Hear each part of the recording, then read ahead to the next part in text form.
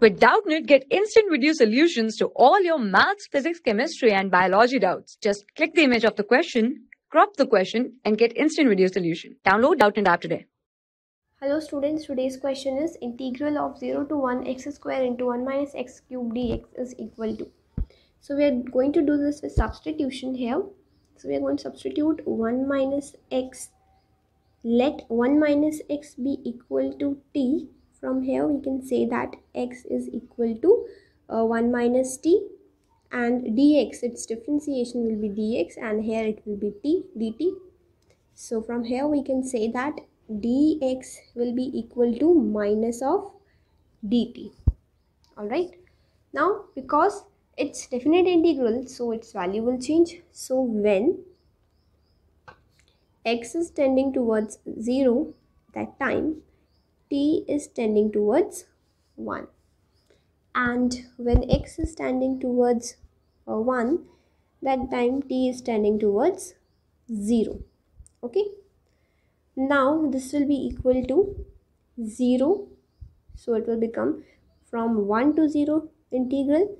Then see, here we were given x square. Okay, so x is equal to 1 minus t, so this will be equal to x square will be 1 minus t square into 1 minus x whole cube. So 1 minus x is t, so it will be t cube, and dx is equal to minus dt, so this is minus dt. Okay, so now we know a property of definite integral, that whenever we will change the limits, so we will get negative sign outward. Okay, so if we are having limit a tends to b, then f of x, that will be equal to limit b tends minus b tends to a f of x. Okay, so from that property we can say that by changing that property, we can say that 1 will become 0.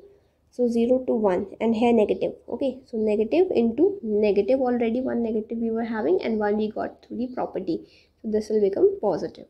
Alright, so 0 to 1, this will be open, so that will become 1 plus t square minus 2t, a minus b whole square. Okay, and here t cube dt, that will be equal to integral 0 to 1 into t cube plus t to the power 5 minus 2 into t to the power 4 dt.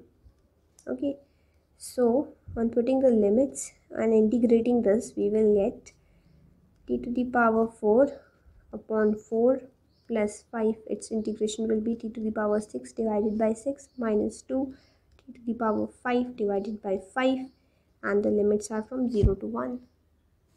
So now putting upper limit, we will get here 1 by 4 plus 1 by 6 minus 2 by 5, and all the lower limits will be 0.